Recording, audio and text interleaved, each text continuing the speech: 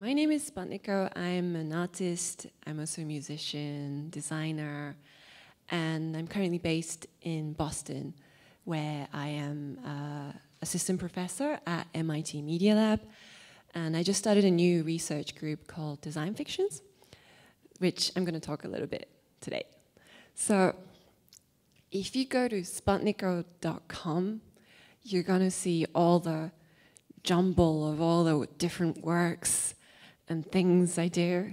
I do too many things. But I think if you visit the website, you get a good idea. Is basically like what I do is I design things that are kind of sometimes slightly controversial. I design for debate, but then I write a story around this designed object. And I write a song about it, I make a video about it, and I post that video on YouTube or Vimeo to get, to even, spread out this debate further than just inside a museum or symposium. If you design for debate, I want the debate to happen all over, and that includes YouTube comments, Facebook comments, Twitter feeds. So I work a lot with social media. So I am part of the RCA Design Interactions Mafia. Do you know this course, RCA Design Interactions? How many of you guys know this course? Yeah, okay. We are like a mafia network around the world. And I was a student at RCA Design Interactions, and I studied with Professor Anthony Dunn and Fiona Raby, who are really like writing a lot about speculative design and critical design. So my work has a big influence of their ideas. So designing for debate. So when people think the word design, I think a lot of people imagine like designing a bottle that's easier to drink, or designing a beautiful looking iPhone, or designing something functional. So I think design has a lot of association with problem solving, designing to solve problems. But in Design for Debate, we're interested in designing to ask questions, not solving problems. We design to ask questions about the world we live in. We design to ask questions about what the world could be, what the future could be. And I use the word could, not should, because it's not a moralistic thing, It's not like, we have to do this, we have to stop this. It's more about opening up a space for questioning, thinking, debating, and really thinking, like, what future do I want? What future do I not want? And the next thing I'm interested in as an artist is the idea of the new pop. And I think the word popular has a bad, it got a bad name, popular. And I think that's because, when you hear the word popular, you hear something like commercial. Popular is uncritical, popular is unchallenging, Paris Hilton, Justin Bieber kind of ideas. And that's understandable because, everything that used to be popular, if you think about the media, TV, magazine, newspaper, these media, 20 years ago, they were accessible to very few people. So it's, likely that something popular is also something commercial and also something easily acceptable. But now, obviously the social media has changed everything. Everyone has access to the media. So, an idea that's not commercial, the idea that's very challenging, controversial, they still have a chance to be popular at the moment. So that's what I'm really interested in as Sputniko. So as Sputniko, I make pop music video, I appear in fashion magazines, and Vogue Japan gave me like Woman of the Year last year. So I work a lot with the popular culture, but I'm very, very interested in getting very controversial issues, challenging issues out in this popular culture, because if you design for debate, it's a pity if that debate happens only in a museum, only in the small circle. If you want to change the world, if you want to get more people to think about an issue, then why don't we get this debate more open and popular? Why don't we use this new social media that's available to us? So that's my second key idea I have behind my works.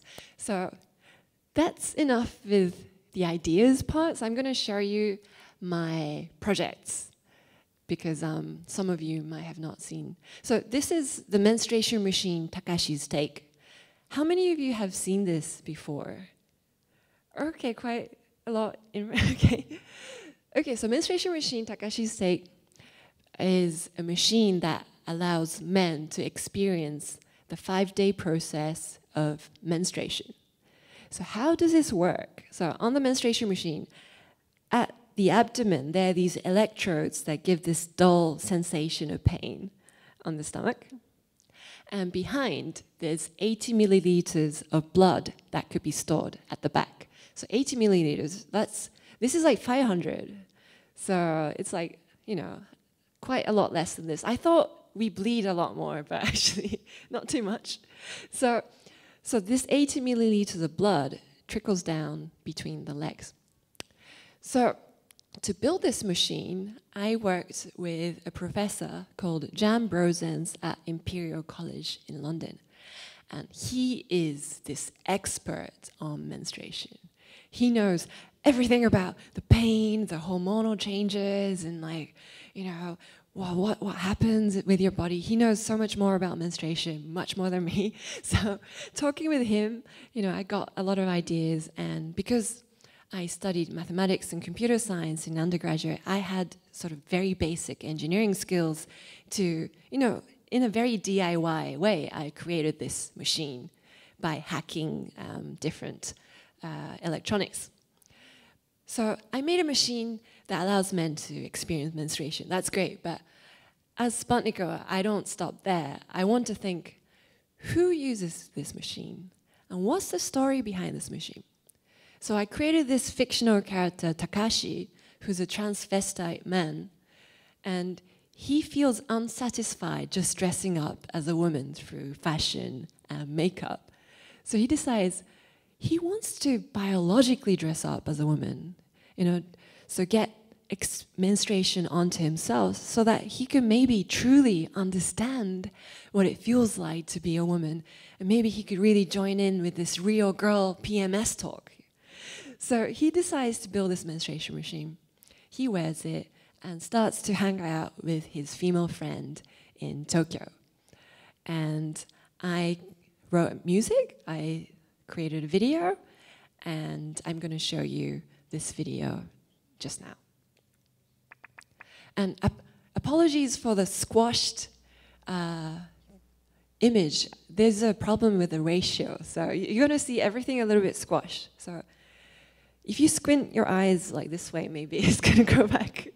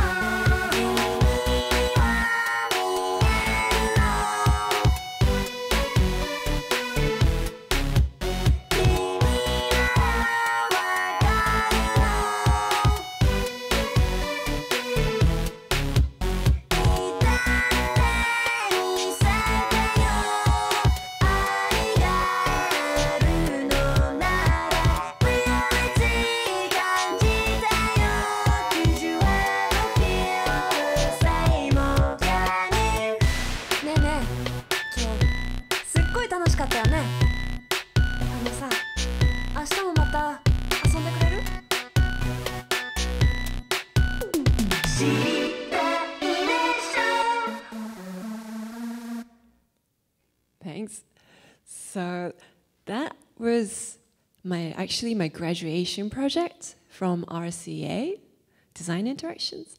And when I shot this video, put it on YouTube, the video went absolutely completely viral. It was blogged in Wired, Boing Boing, Gizmodo, all these tech blogs, and there were explosion of debates happening in YouTube comments, Twitter comments, Facebook feeds. And people were asking like questions like, can you design empathy? Can you design something that crossed gender boundaries? Or there were questions like, why did this guy, Sputniko, wanted to experience menstruation in the first thing? I don't understand this guy. There was a lot of confusion about whether I was a guy or a girl. There still is a bit of confusion. If you type in Sputniko in Japanese, the first thing that appears in Google search is like man. So I think some people think I am both, but anyhow, so there were questions like from, can you design empathy, to why did this guy think about it? Or like there would be another girl saying, hey, like if men understood what it feels to go through menstruation, maybe the world's going to be a better place. Maybe there's going to be world peace. But then there's also other discussion about menstruation is that actually like in 1960, when the contraceptive pills first came out, the doctors then knew how to stop menstruation altogether. Because by taking these contraceptive pills every day, you can reduce the number of menstruation to like once a year. You don't have to menstruate every month. But at the time, the doctors were scared of designing the contraceptive pills that way because already women were worried about the contraceptive pills, and already there were opposition against religious groups about the contraceptive pills. So the doctors deliberately designed the pill so that you take the pill 3 weeks and you have a rest 1 week. So you menstruate every month, even if you didn't have to. So that was 1960, and it's been more than 50 years, and there's been so much technology happening. There's DNA, bioengineering, humans on the moon, internet, Skype.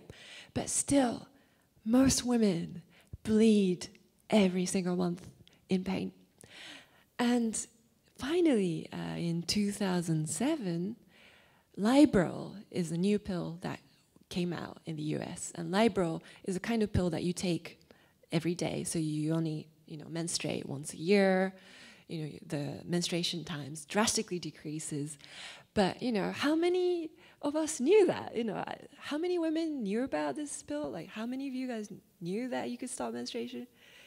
I guess, yeah, very few. Like, not many people know this. And you think technology and science progresses fairly for everyone, but actually how technology and science progresses is really influenced by the religious background of the times, cultural background, societal thing of the time.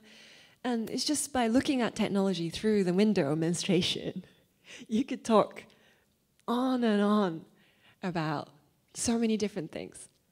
So actually, because this project went viral, a curator at Museum of Contemporary Art saw my work and invited me to show this in a museum 3 months after my graduation, next to like Matthew Barney and all these different big artists.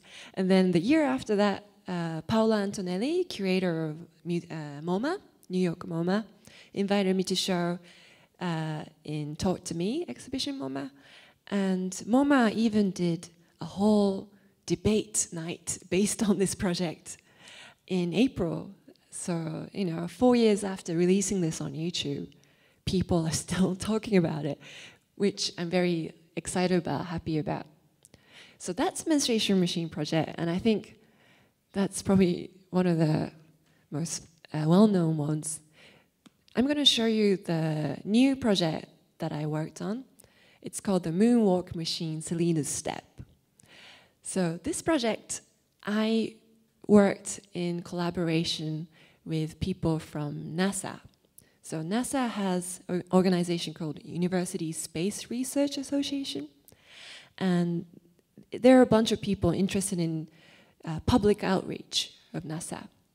And a woman called Jancy McPhee emailed me one day and said, you know, she's interested in getting more girls interested in space research, space science. And Sputniko, can you work with us to make a video or a project to get more girls interested in NASA? So I was like, yeah, like, why not? Let's work together. So she invited me to Johnson Space Center in Houston, and I met like astronauts, engineers, all these different people. And that's when I sort of came up with the idea of this moonwalk machine.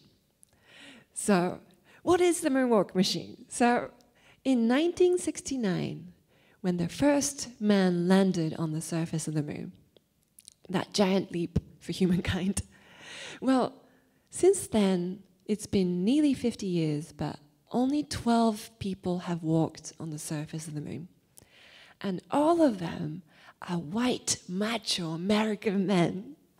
And you think the moon is a very open space, but you know, it's still a very closed place. And obviously, because of space race, you know, it's USSR and United States going against each other, and you know, obviously, it was a very closed section of people who could go to space. So I was talking with Jancy, like, isn't this a bit annoying, you know? And I think more different kinds of people should be going to space, you know, more women in space, more different, you know, cultures in space, different races in space. So, and I was doing research, and you know, NASA, they send a lot of rovers.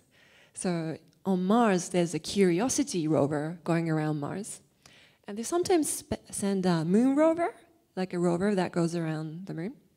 So I said, as like an act of like, you know, a symbol, why don't we hack the tire of this moon rover so that as a tire goes across the surface of the moon, the tire has these gigantic high heel footprints on the tire. So as a moon rover goes across, it leaves these high heel footprints, girly footprints on the moon. So, and Jancy was like, okay, that sounds pretty crazy, but that sounds kind of fun.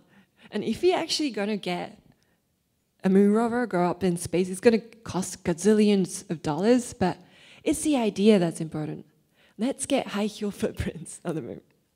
So we started making a prototype of this moon rover that's able to make these footprints. And I also created a fictional character called Selena, who is a teenage girl who loves the space and who really wants to go to the moon.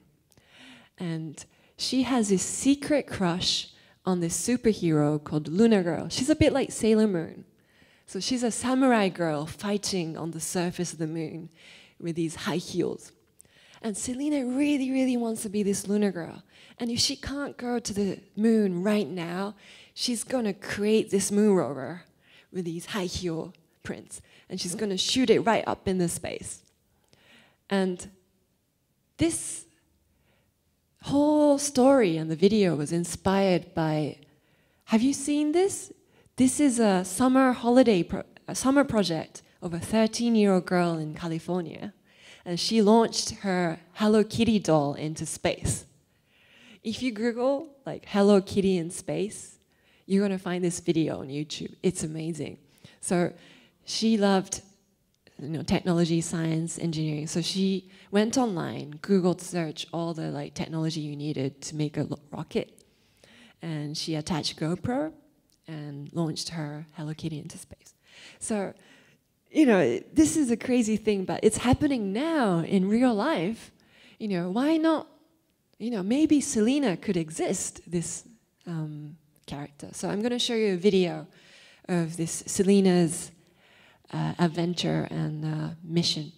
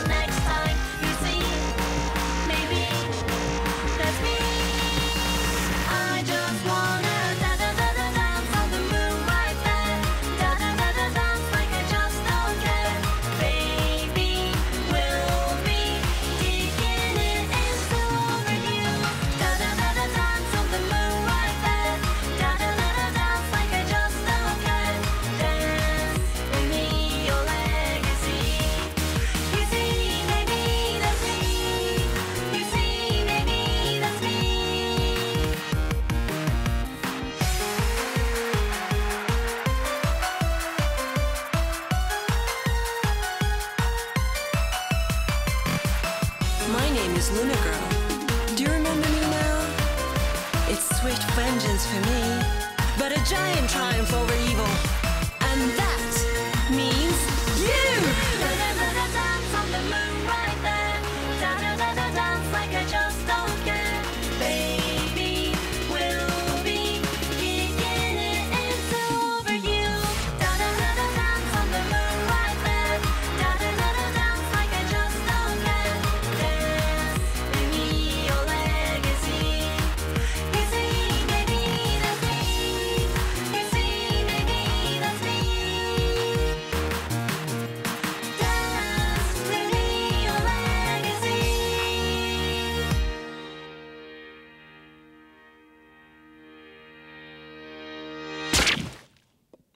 Thank you. Thanks for watching. Oh, thank you.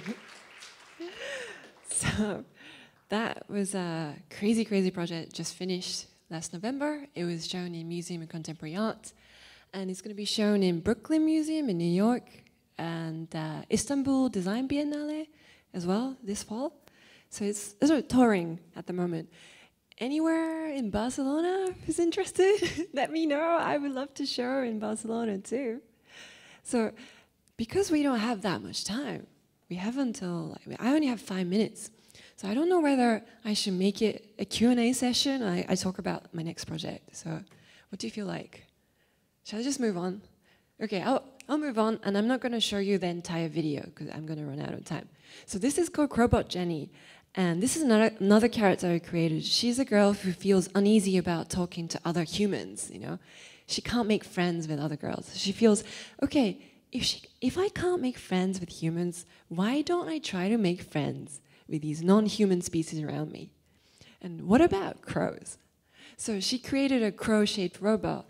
And if you press the buttons on the robot, you can make different crow languages, crow calls, and have a communication with crows. And I actually met with crow specialists, they exist, in Cambridge University. They're called Professor Nikki Clayton and Nathan Emery, to make this crowbot.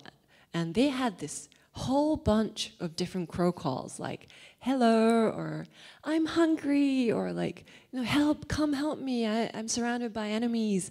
And they gave me this different audio files, and I installed them into this robot, and I started testing this robot in London parks. So that's a test. That's a real crow, and I'm talking to a real crow, and 3 times, that means hello in British crow speak. They speak different languages in Britain, Japan, America. Crows speak different languages, apparently. I didn't know this. They're very smart. So I say hello, and in a while, you're going to see the real crow respond to me.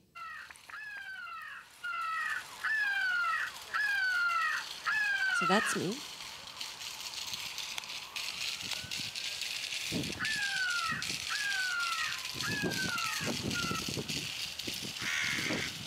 Did you hear that?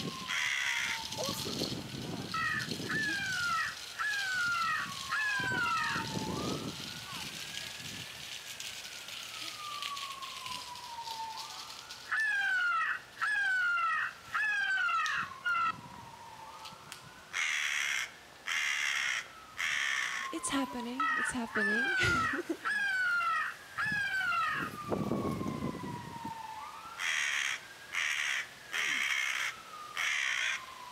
So, you think technology versus nature, people have this idea technology is against nature, it's different, but this is like an idea of maybe technology could bring nature closer to us. You could be hybrid with nature, closer to nature through tech.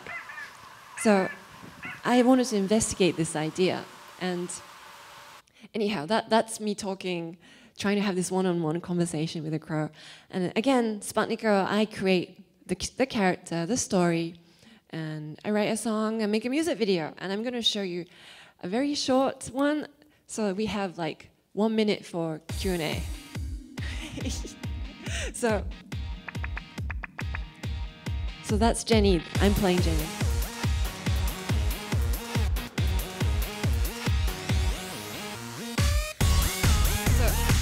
maybe think of questions while you watch this.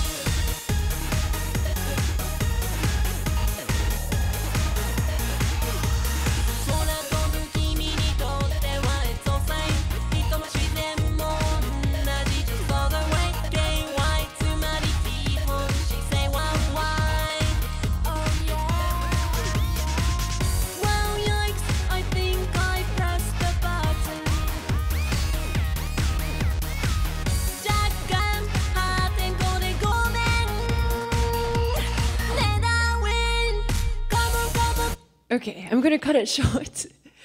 If you go to YouTube, Crowbot Jenny Sputniko, you're gonna find the whole thing. But I'm gonna have, do I have like 2 minutes of question? Yeah, so I have 2 minutes of Q&A. So any questions, please let me know. So thank you very much for listening. Thank you.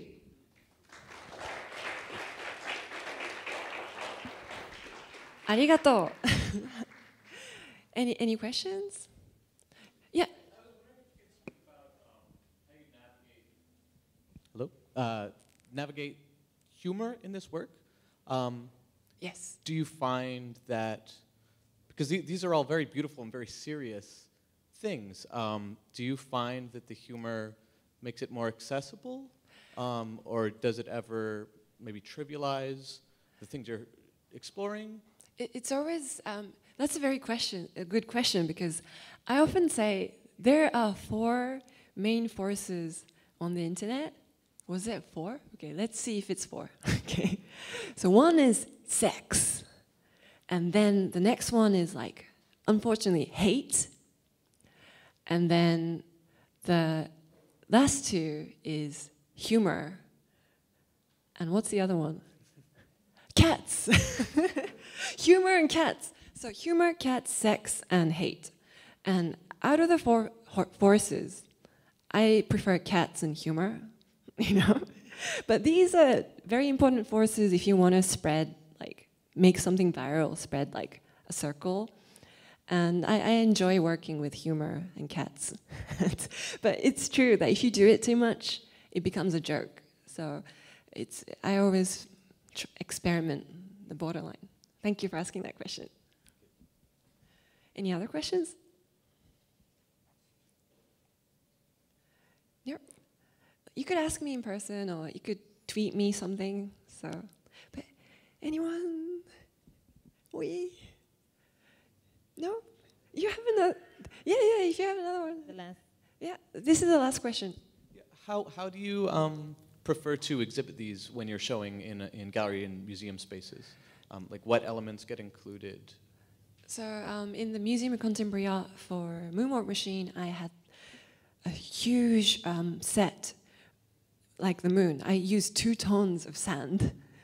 There was a moon inside a big space, a machine, and a big projection. And I also put the sets I use in the video, because they're a very important part of the work, like the bed that she's working in. But it depends on the space. So that's because I had a huge space, so I showed everything. Photography, video, so it's a mixed media. But sometimes I just show video. And I consider the computer screen as a very important exhibition space, because most people who know Sputniko, they've seen my work on YouTube, but not in real life. You know, I think more and more artists' work are just seen on the screen, so you have to kind of think, you know, about the screen as well. What's a photography that is easily shared, you know?